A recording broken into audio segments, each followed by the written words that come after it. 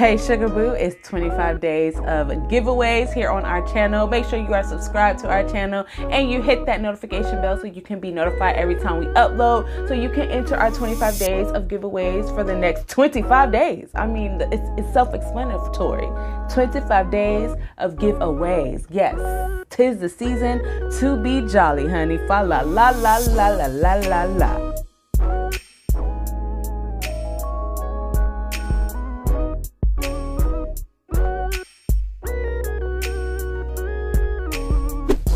Hey Sugar Boo, welcome back to another tutorial here on my channel. We are doing another crochet wig with these gorgeous passion twists. And if you have been following my channel for a while, you already know that I am in love with crochet wigs. They are definitely my favorite protective style, a quick look that I can pull off in less than 10 minutes. So in this video, I'm going to be showing you how I created this one. And before we jump into the video, let me not forget to invite you to hit that subscribe button down below and to hit the thumbs up, share to all of your beautiful friends, and comment down below any other looks you would love to see on our channel. And to all of my returning subscribers, how you doing, bestie? Hope you are being safe and blessed as always. Let's go ahead and jump straight into it.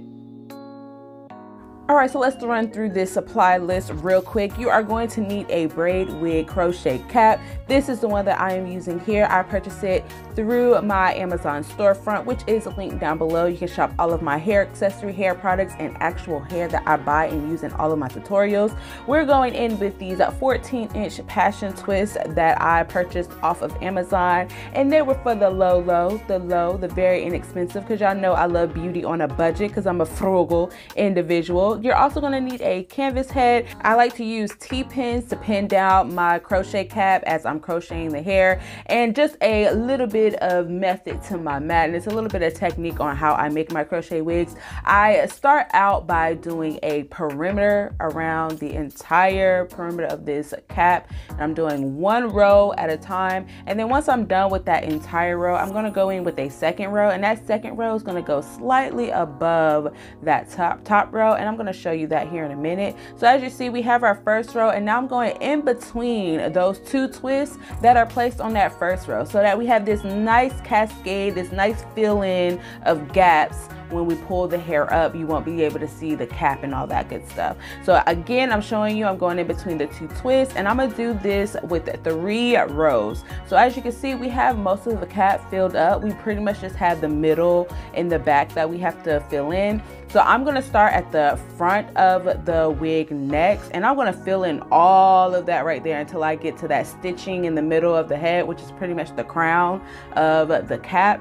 I'm going to fill that all in, still going in with that same method. I'm crocheting in between the last row so that my twists fall into this like cascade, kind of like a layering method with these twists. And then we're going to fill in, and I'm going to do this until I'm down to my very last pack, which is right here. I'm about to open up the last pack, and we're going to fill that all in. Now I know this probably looks like it's not going to fill in all of it, but trust me, you don't want it to be completely filled in on the center. You want to concentrate mostly around the perimeter, because we're wearing this in a ponytail bun or half up, half down. That is the finished look. I'm now about to try it on so I can figure out some styles that I want to wear it as, make sure it's fitted right. If there's any gaps or anything I don't like, I'll remove some twists and place them in different areas. But I really did like how this turned out, and I felt like the twists were juicy enough.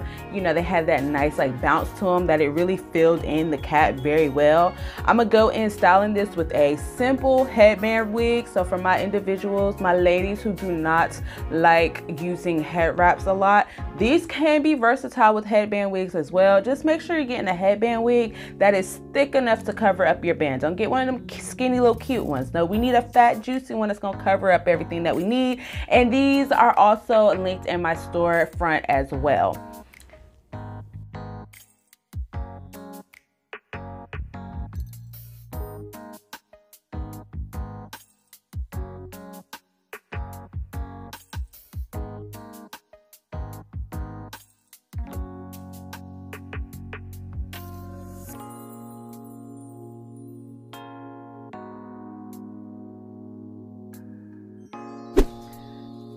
All right, bestie, so this is the completed look. I styled it in different ways in the beginning of the video, just so you can see the versatility of this style. All of my crochet wigs, I always style in multiple ways, so it's never a one and done kind of look. I also have a tutorial that is extended out more for you to show you the details in how I style my crochet wigs.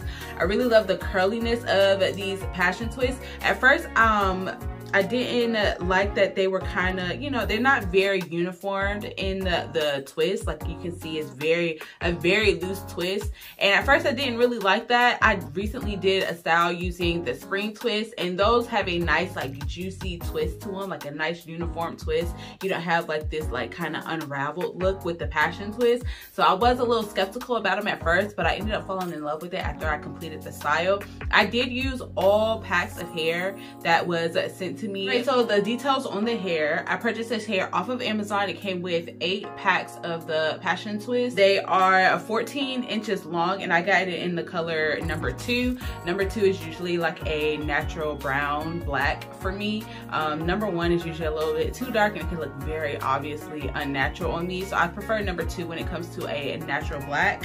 For 8 packs of hair, 14 inches, these were a little bit under $30 before shipping and handling, of course.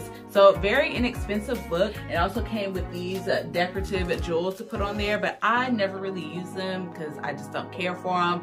But it's nice that they included those in there as well. So guys, let me know what y'all think about this crochet wig. If you want to see another passion twist review, I think I do want to try it in a little bit longer length instead of the 14. I think I probably want to try like a 20 or a 28, but we will see y'all on another one. Thank you guys for joining us on another video. Be blessed and be safe.